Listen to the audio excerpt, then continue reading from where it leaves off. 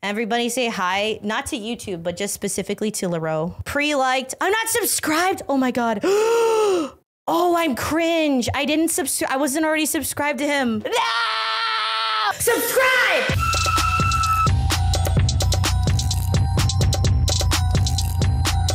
For a long ass time. So I figured, what better time than right now, huh? Hey, no better time than the present. Still plan on doing shorts and I'm gonna try and do one long form video a week. Who knows? Let's see how long that goes for, huh? But the video I want to talk about today, why elation, or to be more specific, follow-up is the most fun. Now, here's essentially the general thing I'm gonna say about follow-up. It's really fun because you're always doing something, and even if you're not, it's not your turn, something happens, you know? Someone's getting a pig thrown at them. Someone's getting a piece of chalk thrown at them. Someone's getting a robot shooting a super death beam in between their goddamn eyes, or God.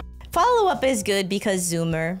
Because it make brain happy when more thing happen. Very cool. God forbid. Is there another follow-up? Wait, there's what? No, there's what? Dr. Ratio, Topaz, Kara. So God forbid I come up and I do a follow-up dropkick attack on that motherfucker, huh? Yeah, in the middle of the fucking turn. What makes elation so fun, and I'm gonna try and give 10 reasons and explain it to them. Now, the reason why I think it's so OP, or not OP, fun, is I've got my Dr. Ratio on a pretty good pieces. Here's his relic set. Effect. Wait!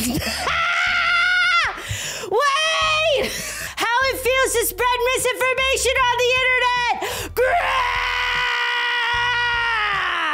Effect hit rate. Slay.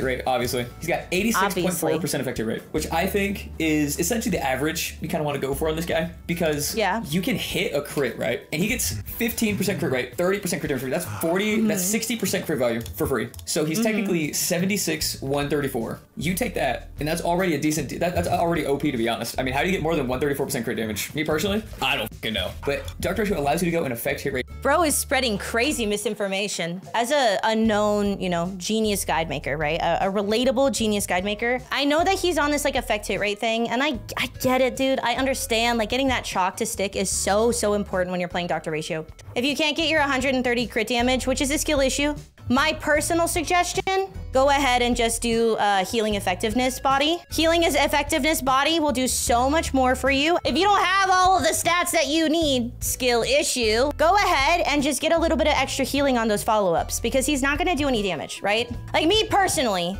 it's just like, get that healing effectiveness going, and it's really gonna help you a lot more than this effect hit rate. I personally like Tankeron a lot. I think it's a super strong build. However, if you are going to build a tank, I think that Sustain Himiko is actually a super good option. And I think a lot of people sleep on that because of her red hair or something. I don't know. They just don't really get, like, they don't really get what she's going for. Like, people just stay looking way too close at like what they actually scale off of and what their abilities do and stuff. So if we go ahead and we get her, we get Himiko on that sustain roll, you're gonna want her to shield. I think it's gonna be way better for you than Acheron, way better than, really better than Aventurine, better than Fushuan. I think people are really sleeping on that Himiko. Which essentially turns him into what I call a DPS support, which I think is really fun. And he's really fucking hot. And he's got red eyeshadow, and that makes me weak. And hey, that's kind of gay. Why are you saying that men are hot? Sounds kind of gay to me. Classic L plus ratio. Now, the next reason why I think follow-up is really fun. Okay, now people will be like, oh, they nerfed it. Oh, they nerfed her. I'm gonna be honest, this is the very first good point that Blood has had this entire time. Ass. Ass. Oh, they nerfed it. That's like taking a nuclear bomb and turning it into just a little ballistic missile. Into just a little hand grenade. Bro, this shit's still the fucking bakery, bitch. Still great. Topaz and Dr. Ratio, in my opinion, are two of the coolest design characters in the game. And there's just something really cool about the idea of throwing a pig at somebody. You know, you train your pig and you grab it by the front, hooves, you throw that and it's trained to just twirl around, saw them, bro. How the fuck are you gonna stop a flying spinning pig? It's like pig NATO. How you gonna? You also get to do stonks. You throw pig and ult, and it goes, investing in victory means playing the long game. And the pig does stonks for you, and that's very Pogger's epic style because it gives you money in real life. Slept on aspect of the character's kit. Not only does Topaz help you find chests, you get money in the mail every time you do that shit. It's crazy. Stop that. There's no martial arts for that. How are you gonna stop that? Same thing for Dr. Ratio. It's like that one scene where the chick throws the chalk at someone's face. How do you stop that? Like, who's prepared for that? No one. No one's prepared for that. But yeah, Dr. Ratio Topaz, super hot. And the light cones for follow-up, I feel like are... Wait, is that Dr. Ratio's light cone?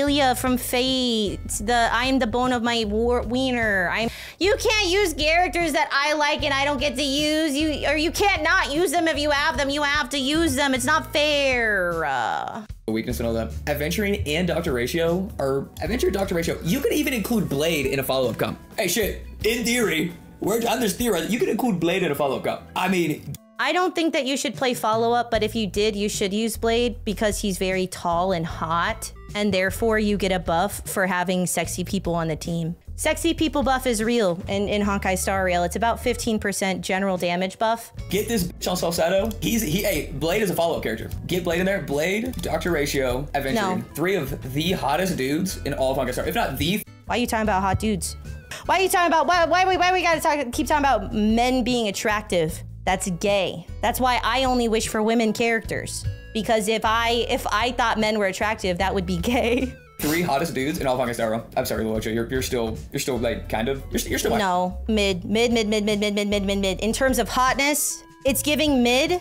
And it's giving sort of like a shoujo love interest to me and I'm not into it. It's mid. Favorite. I like Luocha a lot. But Topaz and the follow-up characters are really growing on me. And Zila, oof, I'll save that for a different video. That's rough. And the part that I kind of forgot to mention is Zila's clearly the best character in the game and still better than Acheron.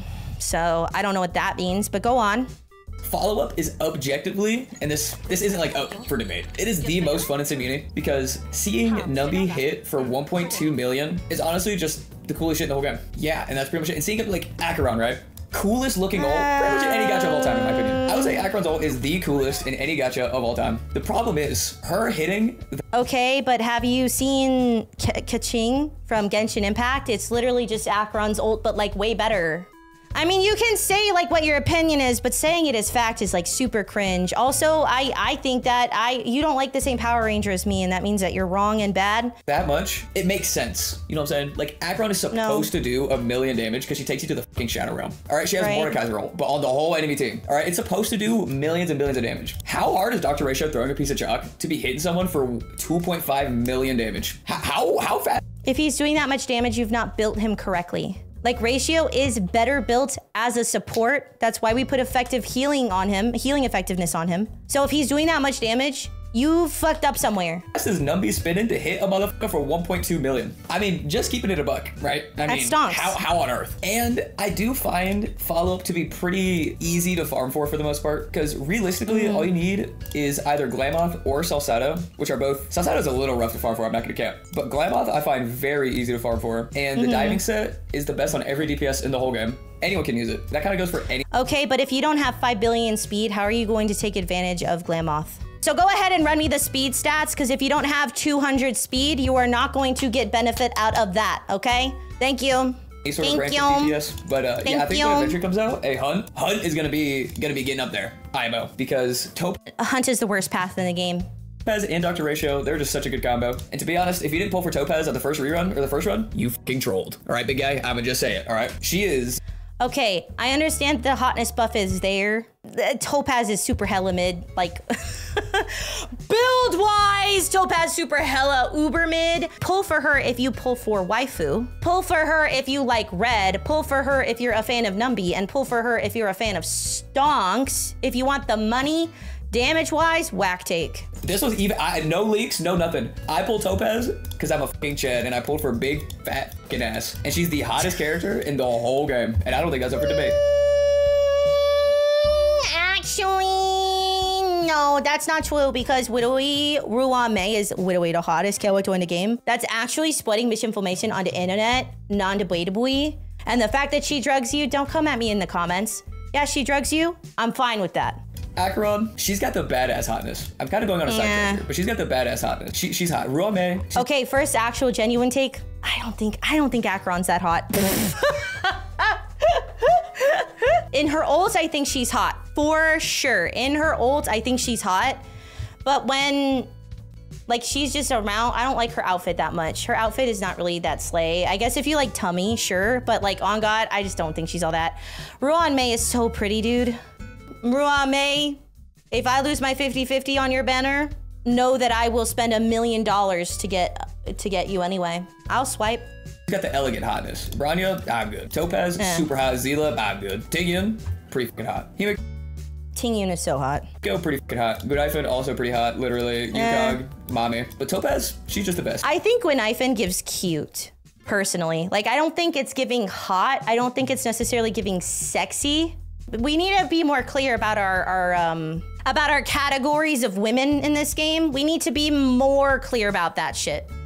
Because we're just saying words at complete random and not taking into account what those words mean. I would say Topaz is hot. Ruanmei is beautiful. And Gwydion is cute. And if we could keep it to those appropriate categories rather than just slanging words all over the place, we can limit the misinformation in this game. And she comes with all these freaking cats. How can you possibly not like to look at this? This is the best light cone art in the whole game. It's just hard because I feel like the light cone art is so foot. It's so foot. Why did it display the arch of her foot so specifically? I don't like it. Tell me why it's not. Tell me why this isn't the best leg cut art in the whole game. I mean, to be honest, I can't really think of a whole lot else for elation. Nihili, I think, is also really fun because shit happens when it's not your turn. You know, people blow up. You give people STDs. You give them freaking gonorrhea from a distance, and they just slowly whittle away in front of you. And it's got Kafka Black Swan, which are really hot. But elation, I don't know, man. I'm still using this shit, and it's still fun as fuck. And people who say Dr. Ratio is good, to be honest, they're wrong. It's because everybody goes crit value. Based! Based! Holy basin! Base, base, base, base, base, base, base, base, base, base, base! Finally! Bitches agree with me! Dog shit character. Body on him, and you need to go effect hit rate because when Dr.